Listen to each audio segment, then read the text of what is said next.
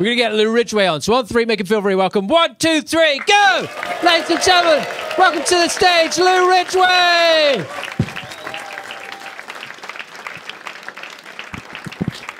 How we doing, Liverpool?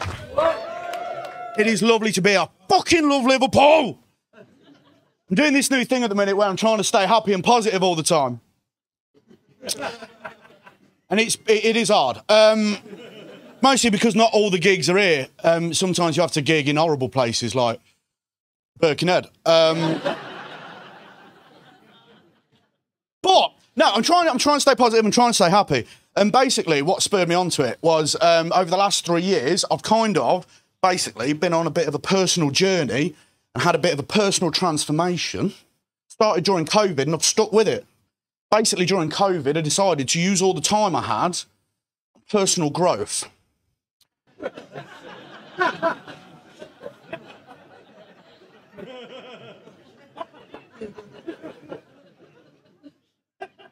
You quick, Liverpool.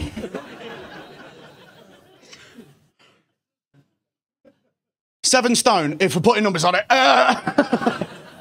7 stone. To put 7 stone into perspective, 7 stone is the average weight of a tumble dryer. Or a baby hippopotamus. So effectively what I did with my lockdown was pick up a baby hippopotamus and never put it down. I bought some fun facts about baby hippopotamus.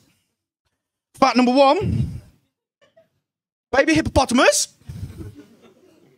is born with its eyes wide open and instantly has the ability to walk, which makes it vastly better than all my mates' shit kids. They don't like it when you point that out at family barbecues. To be fair, I've got a mate, Toby. He's a nice guy, but he's a bit of a hipster.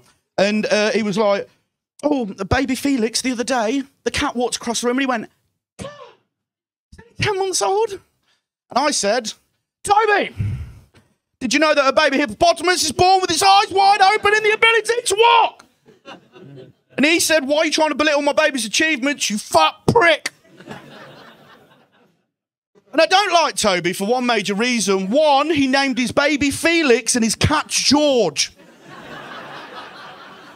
And that is some backwards hipster shit I am not on board with.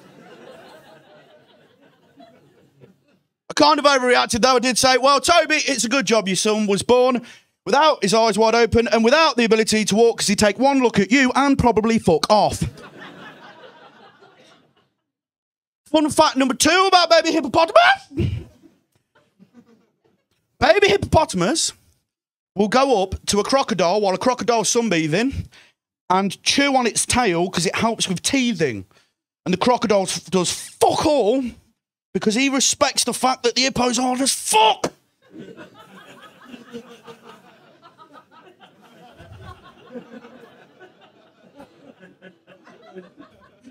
Fun fact number 3 about the baby hippopotamus. If you pick up a baby hippopotamus, stuff it under your shirt, and carry it round for 3 years, it will fucking ruin your back. And every time you go to have sex, your girlfriend will have a headache.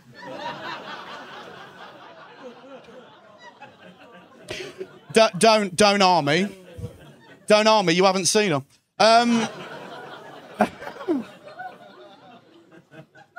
Do we have anyone who's into the gym or fitness or anything in tonight? Who?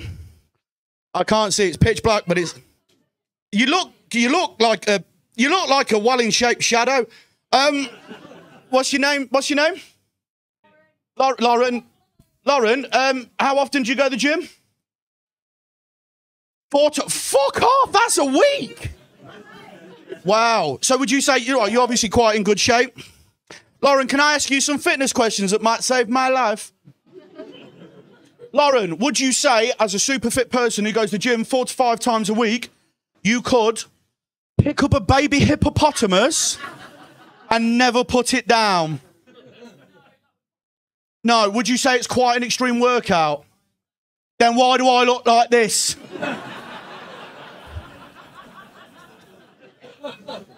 It is a bit of a problem though, because I'm new fat and I'm not generationally fat or been fat for very long, so I'm learning. And I'm at a bit of an impasse in my life. And I've got to make a decision because I want to start having sex again. So I've got two choices. I either go to the gym with Megan, costs £50 a month, or I get fat enough to become a fetish.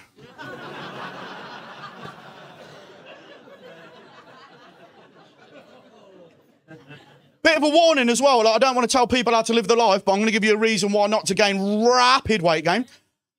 So what happened was, when I was in my early 20s, I was actually in good shape. I was like 12 stone, had a bit of a six pack. I wasn't bad. I'm not. I know like fat people always go, oh, I was a stunner. I was fucking good looking. And I had a job which was good at 21. And I saved all my money up for months and months. And I decided I wanted my whole back tattooed. You know, for like the summer you take it off, and tattoos were all the rage in the early 2000s. I thought, I'm on a winner here. And I did it. And I found a really good tattoo artist, and he gave me the most amazing tattoo. Basically, I had a full Japanese back piece because I'm really culturally sensitive. And it looked amazing. It was a samurai stood on top, like in a kimono, stood on top of a dragon, just looking out all stoic.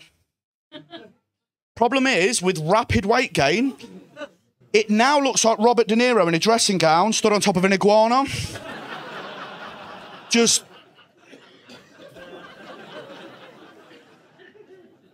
Also, I know I'm fat, and I'm allowed to say fat. I know that's a trigger word, but it's like, it's fat people's N word, so I'm allowed to say it. I'm not allowed to say the N word. Doesn't matter how fat they are.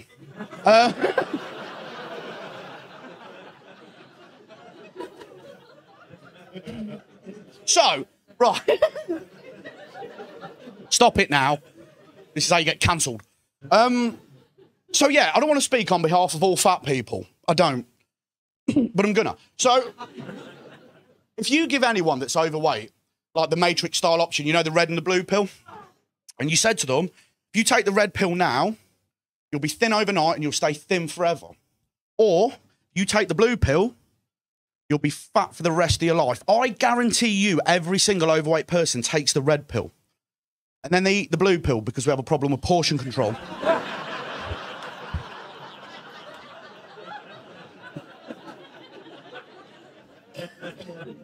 No, I did. I gained a lot of weight during lockdown through stress, because, as we all know, stress is fucking delicious. Spent lockdown with my partner. We've been together 7.5 years now. Sadly, we don't have kids. It is a sad thing. We don't have kids, mostly because I keep pulling out.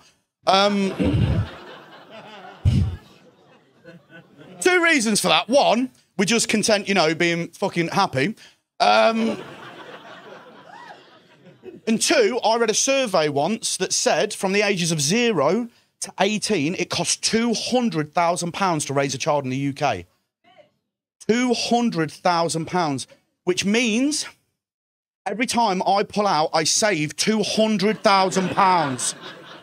Fuck Martin Lewis, I'm the money-saving expert.